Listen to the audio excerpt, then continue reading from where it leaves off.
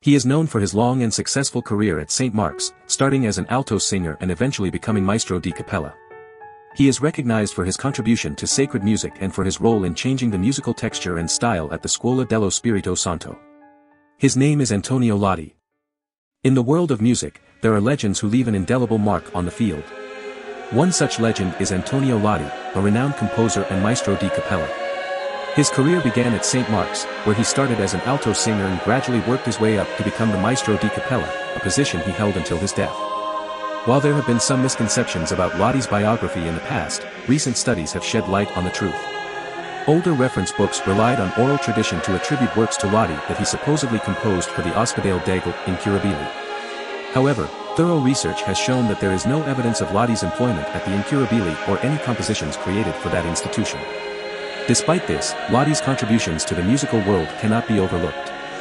He was a notable teacher, with pupils like Domenico Alberti, Benedetto Marcello, and Giovanni Battista Passetti.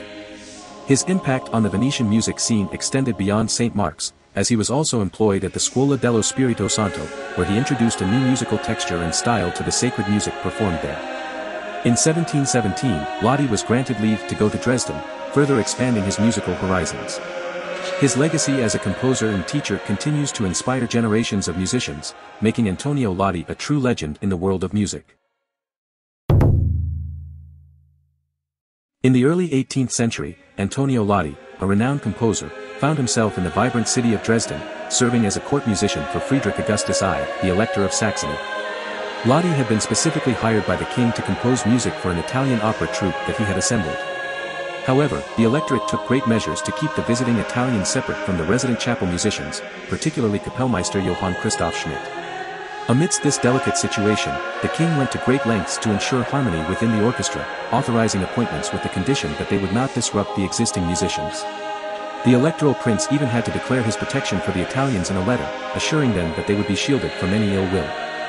The king himself promised to provide them with the utmost protection, emphasizing that the existing musicians should have no interference with them.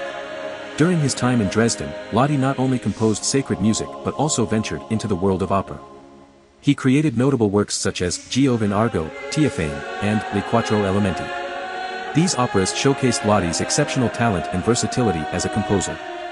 Additionally, he had already composed various other works in Venice, including Giustino, Achille Peccato, and Turzone, to name just a few.